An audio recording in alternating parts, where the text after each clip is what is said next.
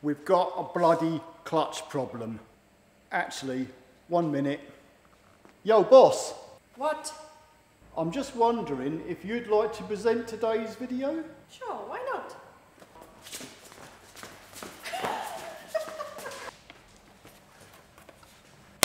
Action!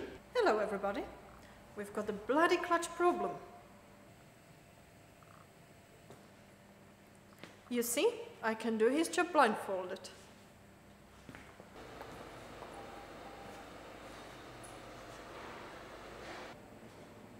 Okay, like the director says, we've got a bloody clutch problem. The symptoms we've got here, the clutch pedal, after it's been depressed to the floor, it's not releasing fully. It's kind of sticking halfway back. It kind of feels like there was air in the system, if you know what I mean.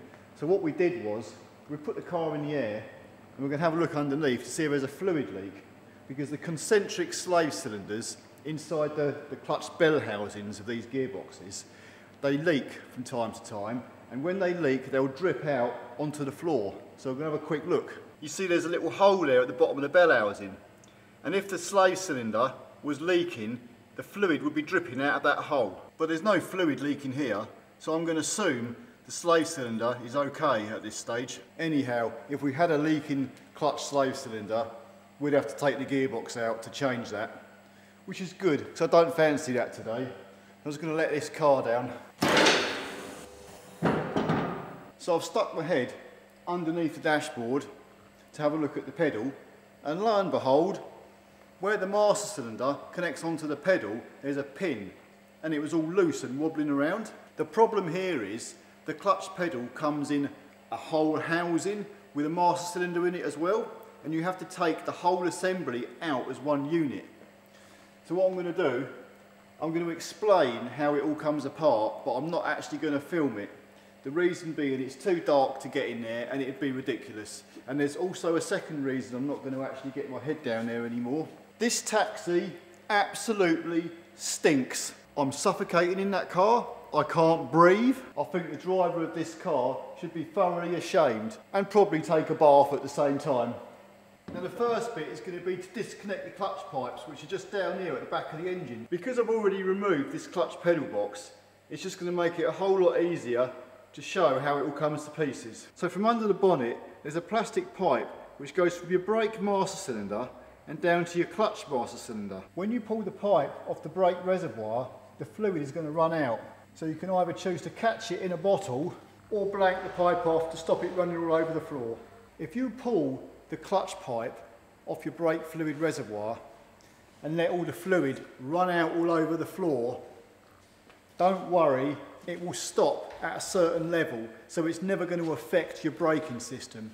The thing to remember is, before you bleed the clutch, you need to re-top up the brake fluid reservoir. You're probably best to remove this pipe from both ends, but this plastic is quite brittle and it can break quite easily, so I'd be careful. The little blue tab here, if you push it, you see it will clip out there, and once that's clipped out, you can just pull the pipe straight off. The lower pipe that comes out of this hole goes round to your clutch slave cylinder. It's a little bit tricky, but if you get a screwdriver underneath, there's a little spring clip that you pull down like that. And then obviously your pipe will just pull straight out. And then you'll have one wiring plug connector here. That's all you really need to do underneath the bonnet. So now I'll show you what you need to disconnect underneath the dashboard. Okay, so the first part, on the lower half of the dash, there's a trim panel. It just pulls down from the top. And then there's two 7mm screws which hold it onto the dash, which you unbolt. There'll be some wiring on this panel, but you just unclip it. Easy. And on the end of the dash, there's this little panel which just pops off. Okay, we need to remove the cowling from around the steering column. So you'll have a blanking plug here with a 7mm screw in it. And just up here, there'll be a Torx 25 screw. If you take them two screws out, this panel will literally pull off the bottom of the column. And the top piece of the column cowling just clips onto it. And it clips onto the dash as well with these clips. it all just pulls apart really easily. There's a 10mm pinch bolt where the bottom of the steering column goes onto the steering rack. If you remove that bolt, you may have to turn the steering like 90 degrees to be able to get onto this bolt. But once the bolt's removed, you can then straighten your steering back up. This won't spin because it's on like a hexagon. Then take your key out of your ignition barrel so the steering can't turn no more. So once that steering column is disconnected from the rack, we don't really want to turn this steering wheel anymore. The reason being, behind the wheel is what's called a clock spring. It's like a tape of wires. And if we were to turn the wheel too far, we can break them wires. So it's just a safeguard.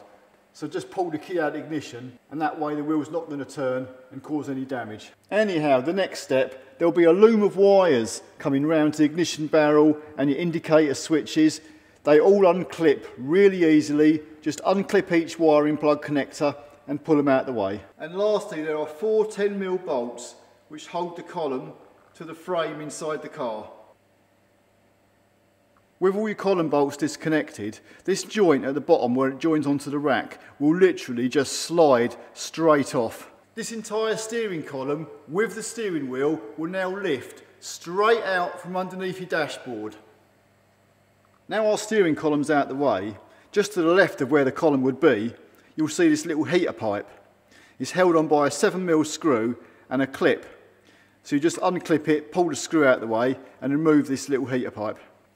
Okay, on the lower edge of the dash, there'll be a metal bar, and this plate is bolted to it with 2 10mm nuts. You'll need to remove them nuts and remove this plate. If you don't remove it, you will not be able to remove the pedal box. There are 2 little tin plates on this pedal box.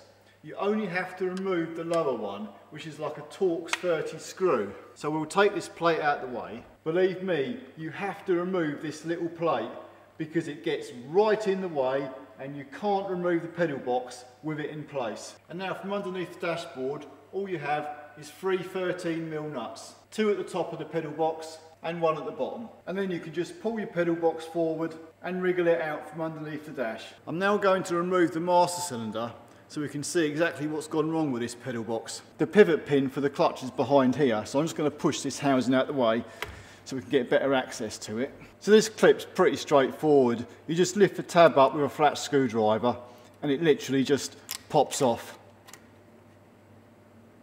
And then we can just slide the master cylinder pivot off. Because of the design of this pedal box, this master cylinder is pressed up against the firewall in the car. So there's no way you can actually remove this without removing the pedal box first. So from the back of this master cylinder, you literally need to grab it and twist it clockwise. And it will turn like 45 degrees. Then you can just pull it forward and it will come out. And there you go. 1 clutch master cylinder. But this is our problem. This is the pin that the clutch master cylinder rod connects onto, and it's loose. And just to show you, that pin is actually welded onto the other side of the pedal. So what's happened, the pin's actually sheared off. And as I pull it out, you can just see where it's broken. So we're lucky that didn't fall out the pedal, or we would have lost the clutch altogether.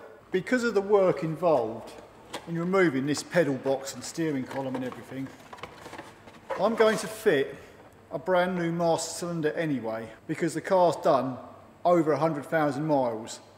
So I may as well change it now while it's all apart. And just in case you need to know, there's the part number for the master cylinder. And if you would like to purchase a new clutch master cylinder to complement your pedal box, it's going to set you back another £94 plus VAT. So how much is that pedal? £113.95. 1 new pedal box. Wow, look at that. Yeah, cheeky gits.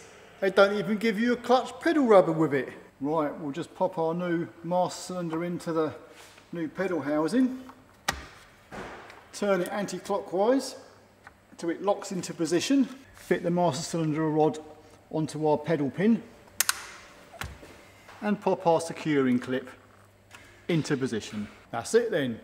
1 new pedal box ready to be fitted. So now our new pedal box is all built back up together. Obviously fitting it is just a reversal of taking it apart. But the one thing you will have to do is bleed the clutch. In order to get to the clutch slave cylinder bleed nipple, you'll have to remove your airbox, which is basically 2 7mm screws and 1 Jubilee clip. And then if you pull up on the airbox, the whole lot will come straight out. I'm showing this on the bench because it's a bit difficult to show it on the car. But with your air cleaner removed, you'll see your clutch bleed nipple on top of the gearbox. You'll probably have to remove the blanking plug. If you've got some clear washer pipe, you can then fit that over the bleed nipple, as long as it's a nice snug fit.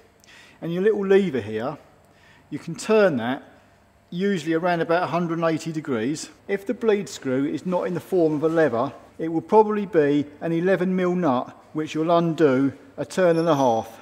And if you have that washer pipe going into a bottle of brake fluid, all you need to do now is pump your clutch pedal nice and slowly up and down about 6 or 7 times, and you should have a clear stream of brake fluid travelling down your pipe. You can then just pull your pipe off, lock your lever back into the off position, and that's it. Your clutch system should be bled.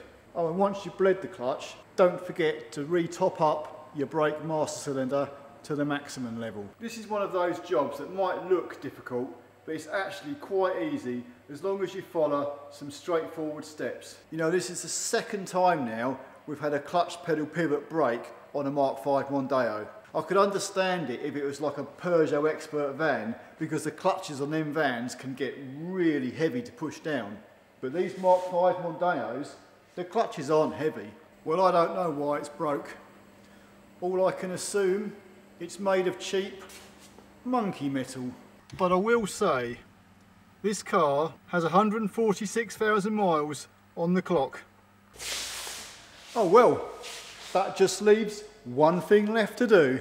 Put this clutch pedal box where it belongs, in the trash can. See ya.